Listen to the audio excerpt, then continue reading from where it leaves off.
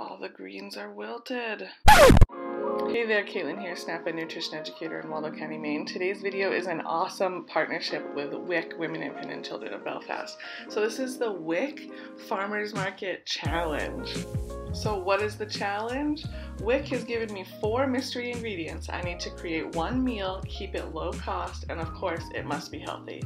Alright, challenge accepted. Let's get started. So what are my ingredients this week?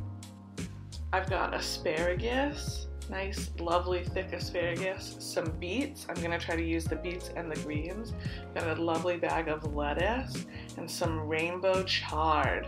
All of the produce today came from New Beet Farm, Dickey Hill Farm, and Piecemeal Farm right here in Waldo County, Maine.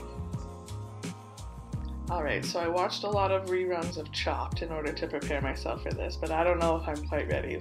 Follow me on this crazy journey, will you? So I'm going to start with my stems. Look at those beautiful rainbow colors on the chard.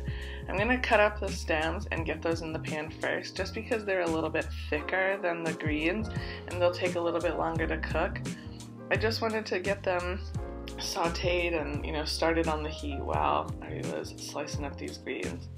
Now, as you can see, they're pretty wilted. I got them on a Friday and didn't make this until Monday, and I did my best, but we're busy parents. We've all got stuff going on. Wilted greens, they happen. We'll deal with that. So once the greens are in the pan with the stems, I added some nice thickly sliced, chunked up garlic. I wanted it to be noticeable. I wanted you to see the big slices in the final product. Now it looks like a lot and like the pan is really full, but as you can see it wilts down quite a bit. Then I'm gonna squeeze some lemon over the chard, and the beet greens can definitely have a bitter taste.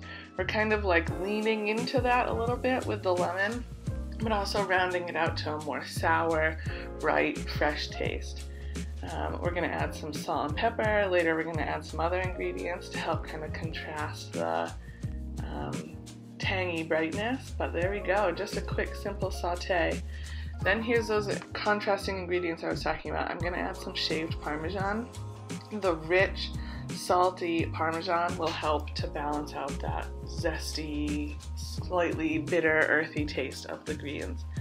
Then I just took 2 chicken thighs, threw them in the same pan that I had done the greens in. While those are cooking, I'm going to start prepping my asparagus. Look at how big these are. They're so thick, it's crazy. Then I sliced up some beets and I just dotted those in the sheet pan with the asparagus. These are all going in the oven together and they're all going on a salad together. I love the rings that you can see on these beets. You can tell that they were well cared for.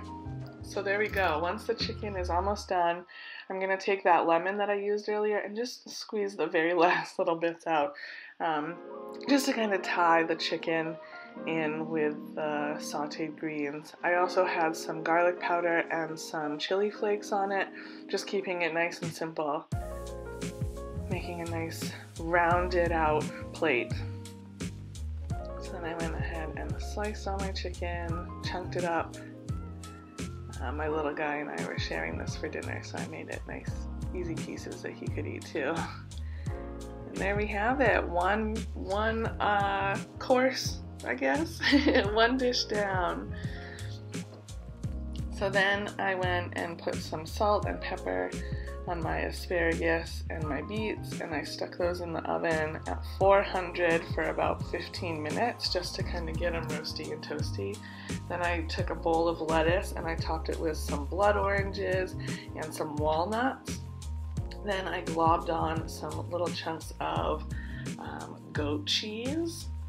I thought that was a really nice addition. It's very affordable. Definitely a different kind of cheese. It's got a special kind of tang to it. It goes well with the oranges and the walnuts.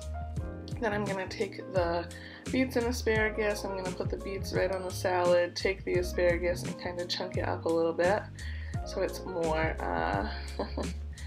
more mouth size, I guess. Then I'm going to take, for my dressing, I took a little bit of olive oil, some apple cider vinegar, and what was that? lemon pepper, yeah. I almost forgot for a second. Keeping with the lemon and the simple flavors. And I just made that quick dressing and poured it over everything, and oh my god, it was so good. It brought everything together. So there you have it, a simple beet and asparagus salad. 2 dishes, 1 meal, right? Mission complete, I think. Let me know in the comments below how you think I did. Thank you so much for watching. Please subscribe, it really does help us out. And head to mainsnaped.org for more.